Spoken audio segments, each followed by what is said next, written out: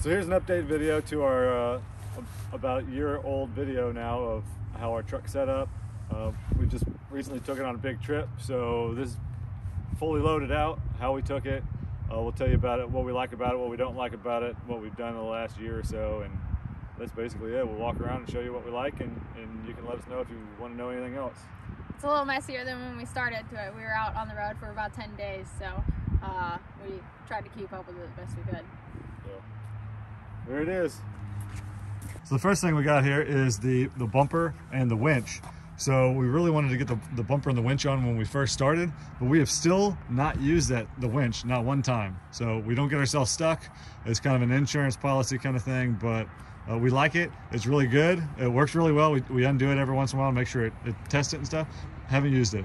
Light bars are really freaking cool because we actually used those a couple times, especially down forest roads, down to really dark campgrounds. We used them at the River Road in Big Bend. You know, it's about a 5-hour trip in the nighttime. So people knock light bar, stuff like that. But if you're ever in the dark, you need them for sure. And the bumper we've used. We knocked down a couple of trees actually. Yeah, so on the real narrow trails, stuff like that, if you get a tree a couple inches wide, you can just push them over instead of having to get out and cut them down.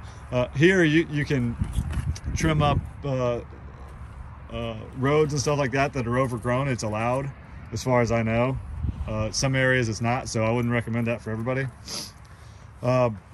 Tires, still got the Nitto trail grapplers in the mud terrains. They've worked really well. I don't know if I'm going to go with them again. I might get all trains, not sure.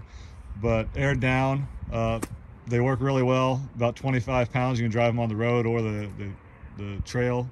So they've worked out really well. Still want to get smaller wheels and thicker tires. So I don't know. I'll switch that up next time. Coming around here, Plasti Dip. Here's a year later on Plasti Dip on the grill. It's held up pretty well. So here is the big change. We added the camper shell, truck topper, bed cap, whatever the hell you want to call it. And so we have an awning on here. We have a front runner roof rack. Our cell phone signal booster is up there.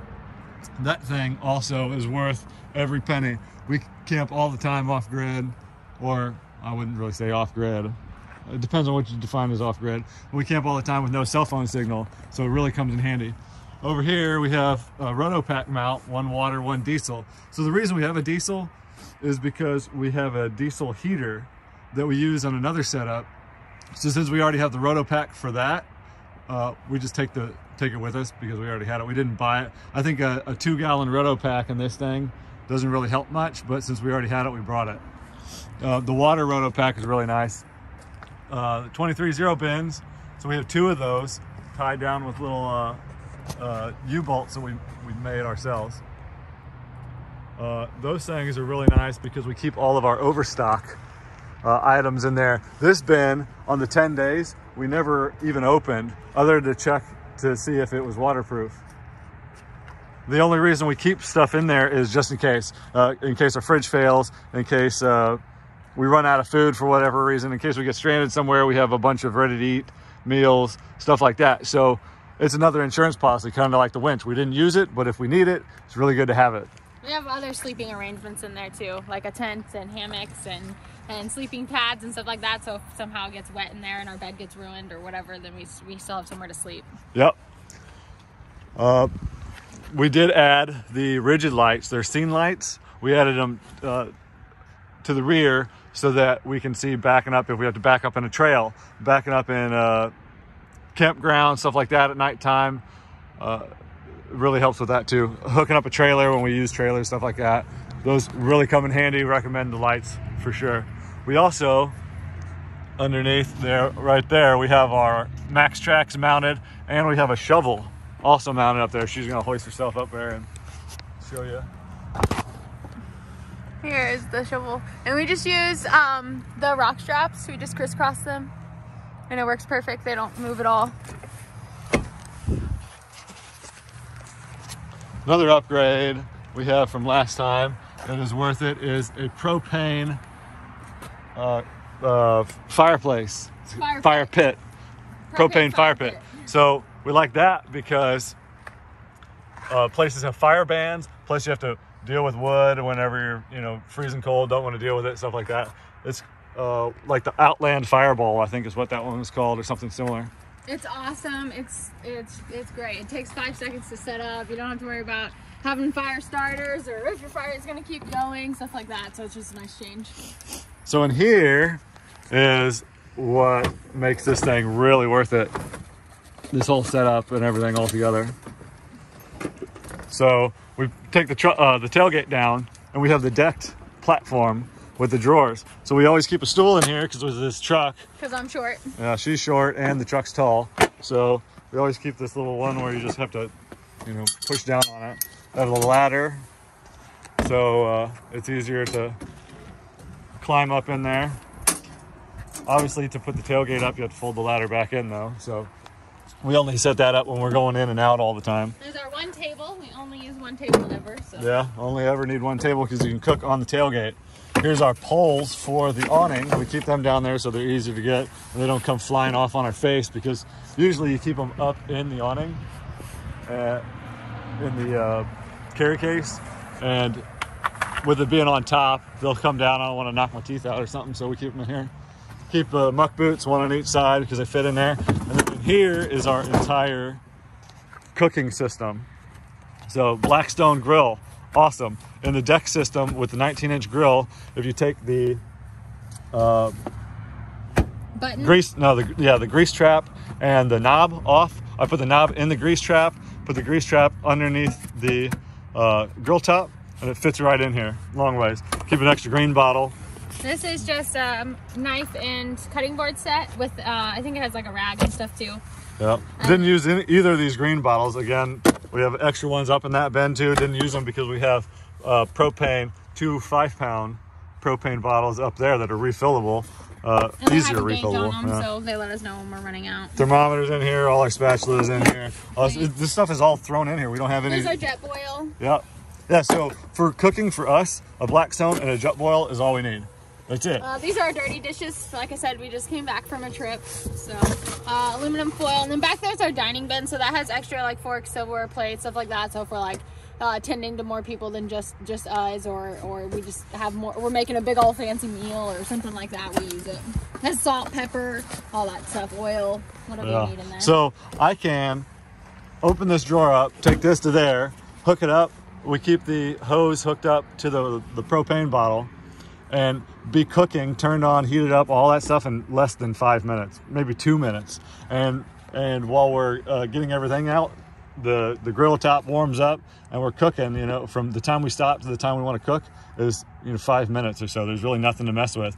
And then by the time you get done with the Blackstone, cooking, cleaning up, all that stuff is about the same time. You let it cool down while you're eating. By the time it's cooled down, it's cleaned up, you put it away and you're done. I mean, this is by far, we've used all kinds of different cooking systems, and the jet boil and the Blackstone is by far the easiest for us. This one carries our chairs. We use the click chairs. They are amazing. They take like 5 seconds to set up. I'll just show you this one. They click into place, and once they click into place, you just pull and it pops in place. You gotta do it 4 times, and boom, you have a nice sturdy comfy chair to sit in. Yeah, love those chairs. So we have 3 of those. We keep card games, our light covers, so we can convert these scene lights to amber light so we don't blind ourselves if we want to use them at nighttime. Keep a fan in here, the other chairs. Well, apparently cookies. Yep, cookies. 23-0 lights. Here, show that one out. Oh yeah, this one's really nice. It can charge with solar or it can charge USB. Yep. You just pull this out and there's a button right here and you hold it and it turns it on. And then once you turn it off, or like even when you're done charging and stuff like that, this thing actually glows in the dark. So you can find it pretty much anywhere. It's pretty sweet. Yep. Shower bag, baby wipes, you know, the toilet paper. We got an extra little lamp here. We use this usually, we stick it on our table when we play card games or whatever. Yeah, and I can use that if I cook on a picnic table with the Blackstone, stuff like that. I'll hook it to that. We keep extra towels in here. Yep. Here's our whole air up, air down kit. So in here we have their speed bleeders, Show them. No. If anybody wants to know what we use to air down, pretty much you set it to a pressure, you screw it in the valve, and you pull a little thing out, and it'll air down to that pressure. Those things, it takes about 5 minutes per tire to air down. It takes about 6 minutes per tire to air up with the spinny built. And that's to get from about 20 pounds, 25 pounds to about 55 pounds. So this thing works freaking perfect. This is just our first aid kit. We pretty much just made our own of all the stuff that we think we might have needed. Yeah, and this is a Nanook 904 case, if anybody wants to know the exact size. It's a pretty sweet case. We just have another extra fan in here. This is just a bin that I used to use to wash dishes. Sometimes I'll use it, sometimes I won't. It really just depends. And then back there are some backup chairs. If for some reason our other chairs fail, those ones have a higher back too, so we can more recline in them. And then this is just a blanket with a tarp side on it, so if we want to like lay out in the grass or dirt or whatever, we can. Yep. And that's pretty much it. Then you stuff it back in there and you slide it right back. See if you can figure out how it's back in there. Boom. Boom. Easy. Yeah, and so then we keep a big bag. So I have a big bag of my clothes still in there. This is, I think, dirty or wet clothes from the beach, one of the two. She keeps a bag over there. So at night, I push my bag over here. She pushes her bag and stands it up here. And then we fit, both of them fit long ways, because this is a regular bed. 6.5 foot bed. Yeah, 6.5 foot bed. So it's long enough for both of us. I'm about 5'11", so definitely long enough for me. So then also in here, we have, now I'll climb in here. So this is a 0 degree bag. She also has a 0 degree bag, so we keep them fluffed in here. We keep them out of the sides so that they don't rub on the windows and get condensation, stuff like that. Then we also keep a roll of Reflectix. So this one goes to the back window. This one here goes to the side. And then she keeps one over here the same, where she's got one for the front and one for the side. So we keep the tin in here because we set, oh, I'm covering up the camera. We keep a tin in here because we have a little propane heater there that we can sit on there if we want to warm it up. Didn't use that either, but also good to have. Extra little blanket to cover up with. And that is basically it inside.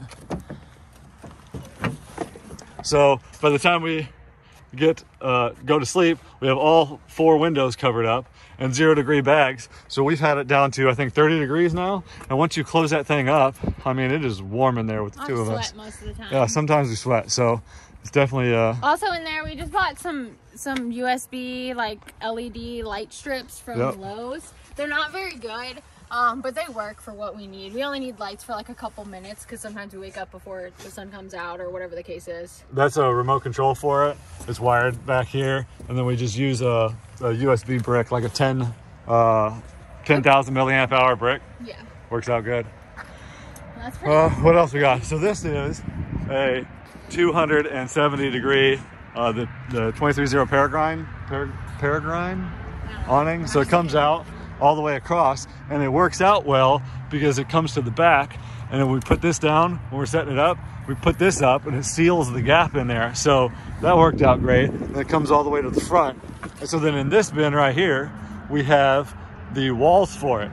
And so we took them out of the bags because it's a huge pain in the ass to get them out of the bags, and we got a bin just for that. And we have a ground tent, so in case our mattress, which I didn't mention here, I'm gonna go back. So here we have this is a tri-fold 4-inch memory foam mattress. This is like sleeping on a home mattress. Like, you cannot sleep any better than this. And then I bring a my pillow, and she has a memory foam pillow, which she doesn't like. I absolutely hate my pillow. If you have any good recommendations for a new pillow, let me know. Yeah, so it's almost like sleeping at home. I mean, it's just as good. We stayed in a hotel one day on our trip, and I can't say that I slept better in a hotel than I did in the back of the truck.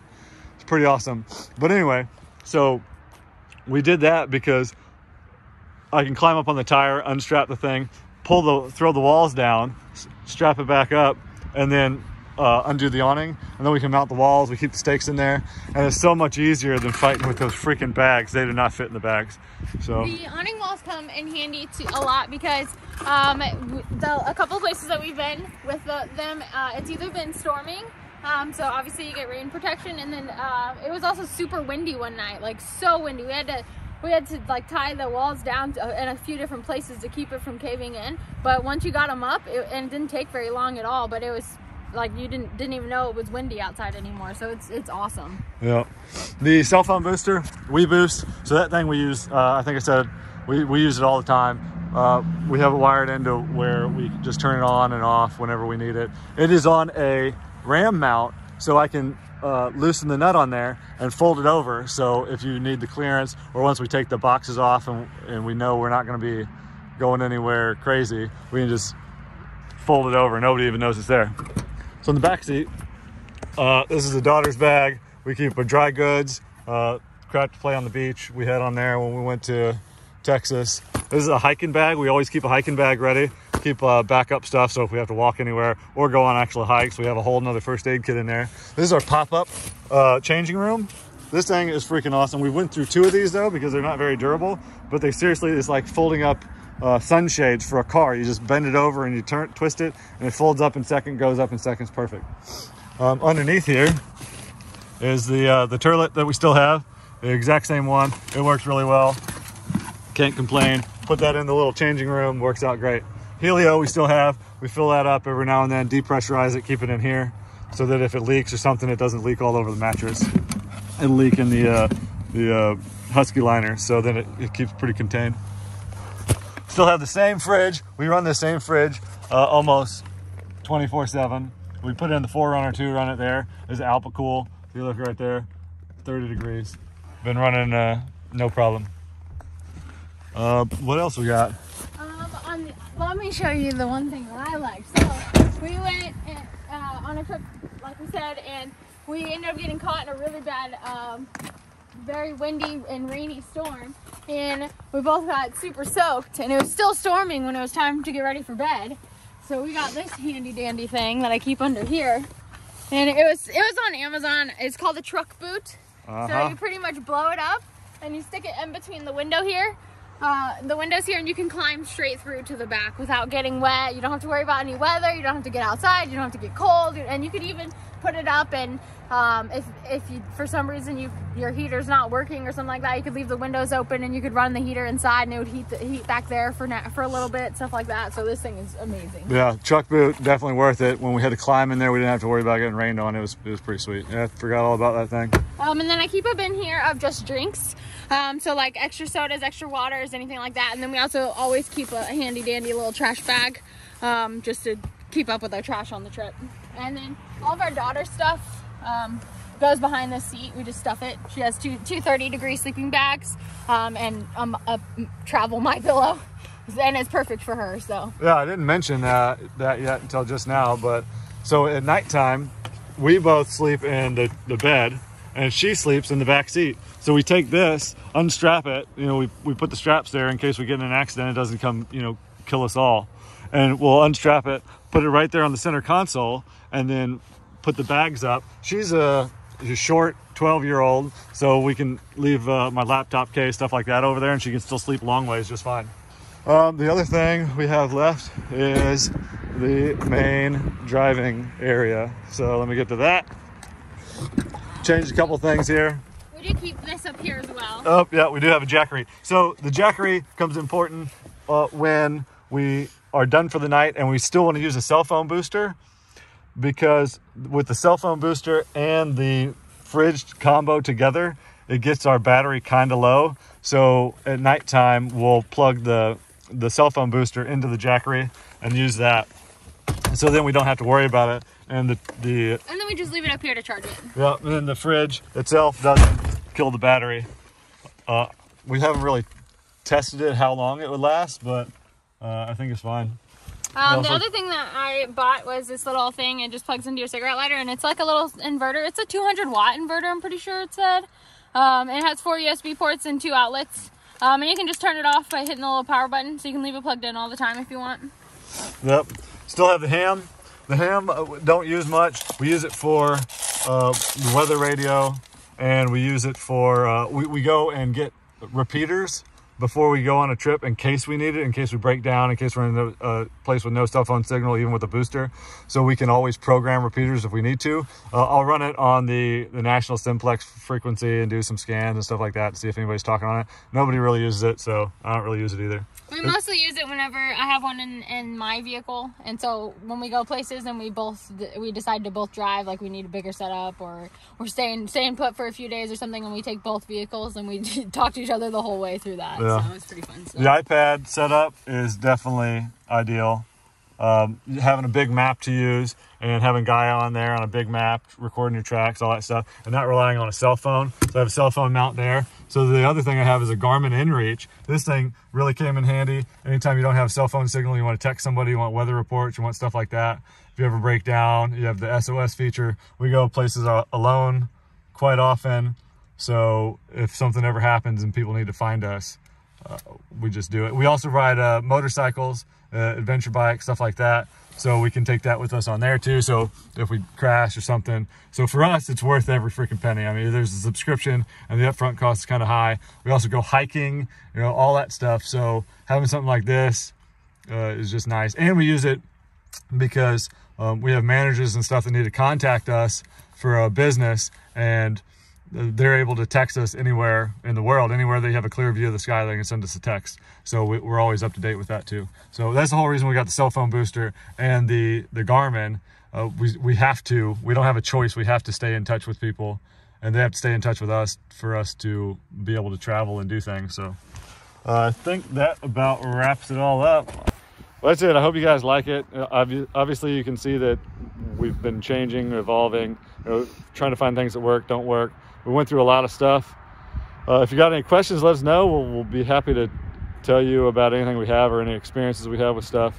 If you have any good ideas how to improve stuff, we definitely appreciate that too. So just let us know what you think. Hope you guys like it. Hopefully get more videos. It's been a year since we posted one, so we'll see.